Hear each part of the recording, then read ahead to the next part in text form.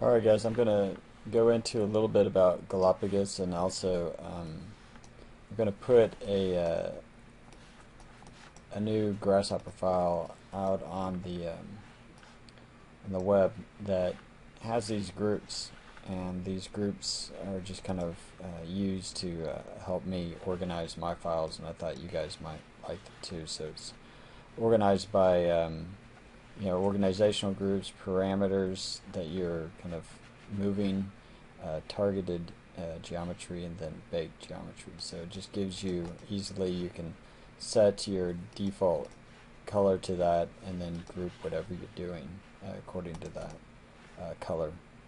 So anyway, I thought you might like that. Alright, so what we're going to do is I'm going to just kind of create some kind of pseudo situation, and then we'll go from there using Galapagos.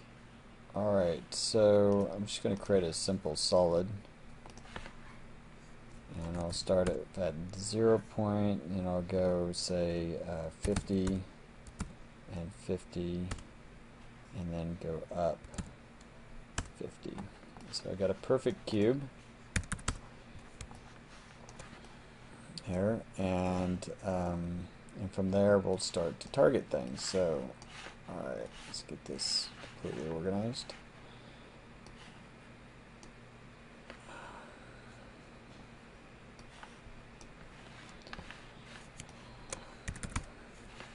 Alright, so in Grasshopper, just going to grab a geometry component. I'm going to set it to this. I'll go ahead and hide this piece so we have this simple geometry. And then I am going to create a series of points and do and use the 3D Voronoi command, our component. So now I need a series of points. So I can do this multiple ways. I can just kind of set points in here and then target them. But I want kind of my end goal here is to create something that these points can be moved around, and a Voronoi pattern can be kind of analyzed for optimization. So I'm going to create a series of sliders that can be used to do this same thing. So I'm going to create a slider that goes from instead of 100 to 0, go 0 to 50, and it's going to control the X, Y, and Z.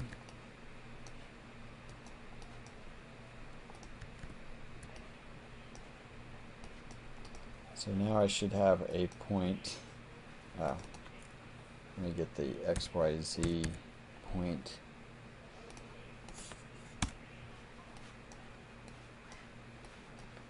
Okay, so it has a point, and as I move these around, it moves it in the various coordinates. Alright, so it's probably not enough to have one. I probably want to have many.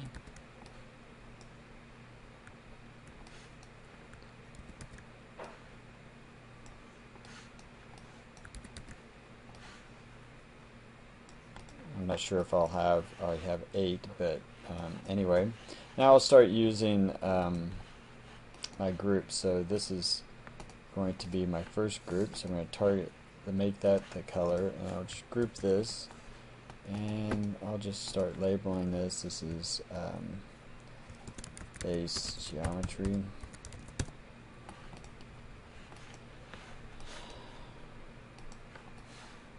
Alright. So now I have these series of points. They're at the moment they're all kind of stacked because these are all in the same place. But I'll just shift one of them, one variable in each one, kind of so we can get an idea of what's going to happen. Alright, so I think almost messed with them all. Okay, so let's see. Highlighted 1, 2, 3, 4, 5, 6, 7. Looks like I still have one that's stacked. Alright, so now I have 8 points. Perfect. Alright, now we'll just use this Voronoi pattern. So I'm just going to get them all into one component.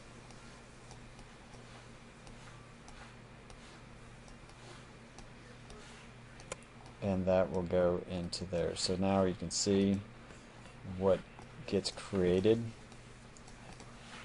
Creates this kind of three-dimensional Voronoi. And I can isolate each one of these.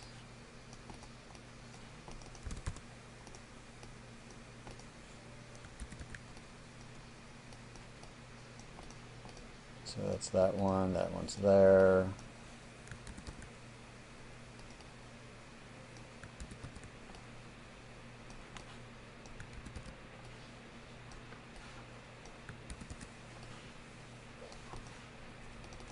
So 2, 3, 4. Alright, so the thing that I'm going to optimize is actually, I don't know, it's not really a great kind of use of the Galapagos, but I figured it's a good enough way to kind of show you what's kind of going on.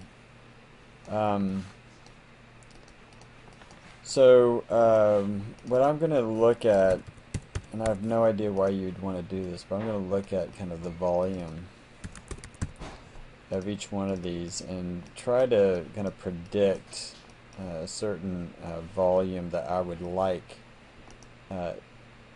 not each one of these, but a series of these I would like it to have. So right now that one's running around almost 12,000, and we'll just go ahead and link this to a few of these.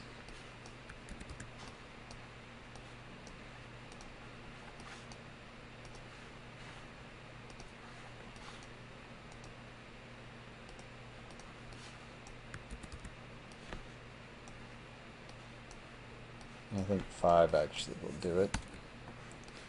In fact, I'll just get rid of those. And if we turn this off, we'll just see the 5 that I'm dealing with.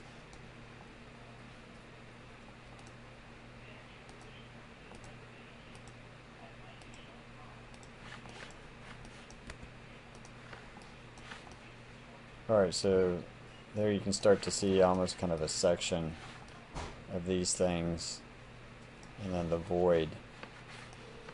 Alright, so, and then we see the kind of what they equal. So 12,000, 8,000, 19, blah, blah, blah, blah, blah. Alright, so let's just imagine that we have a program that we like. So we have like 1, let's start filling this in, so 1 might equal,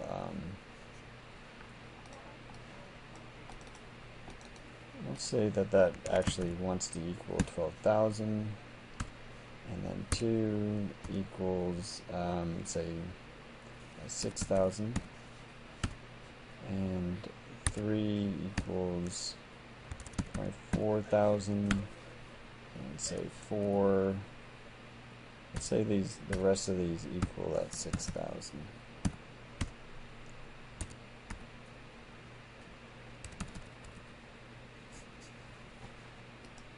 So all in all,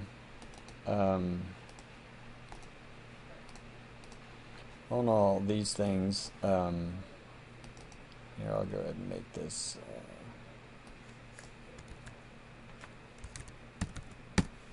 so they at least pair it up. So all in all, if I was to calculate the kind of mass of these volumes, it runs around, let's see, 12, 18, 24, so it's 48 plus 6,000, so it's like 54,000, alright. So, and whatever's left over should be the rest of the volume of the box. Alright, so I want to optimize it to kind of hit this. Alright, now here's the problem. Galapagos, let's see, I'll just grab It's a component. If you go into it,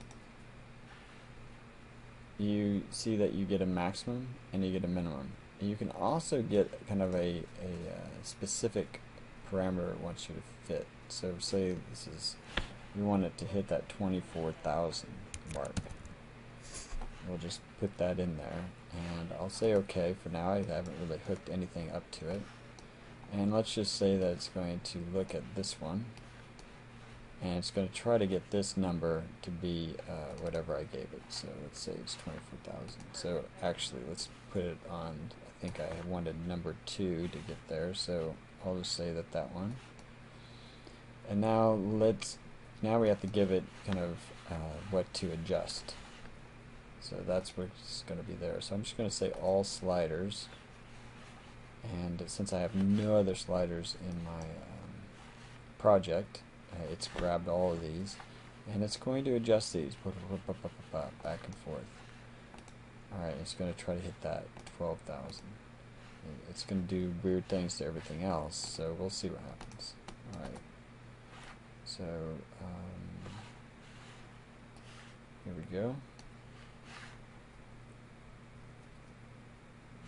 Let's set 24, solver, start.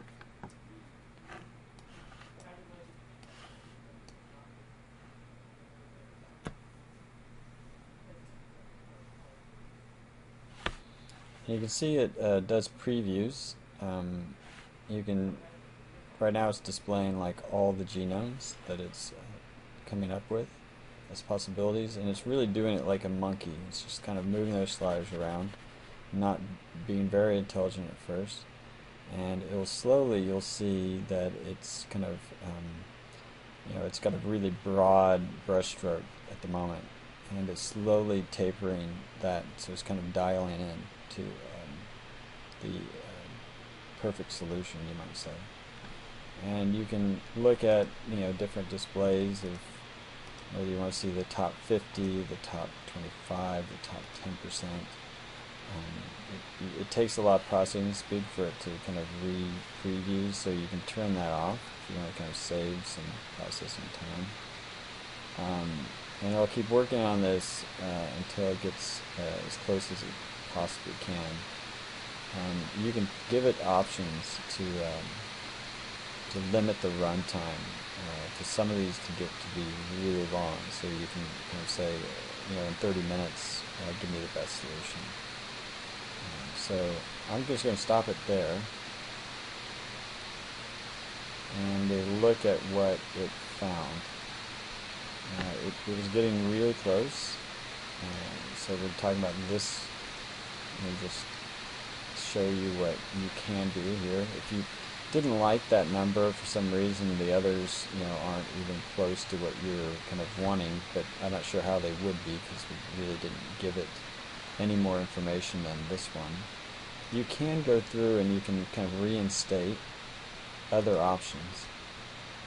You see that they're really all very, very close to one another, but you can see that it's changing the actual placement of these points. That's what the slider's doing, X, Y, and Z of all the points. It's actually shifting that and adjusting it, so you can reinstate and look through kind of the top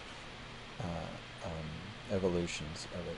Okay, so I'm going to say OK. And I'm going to stop this video and I'll do another one, and we'll get kind of dialing into how you might think about using the rest of this information, not just that one.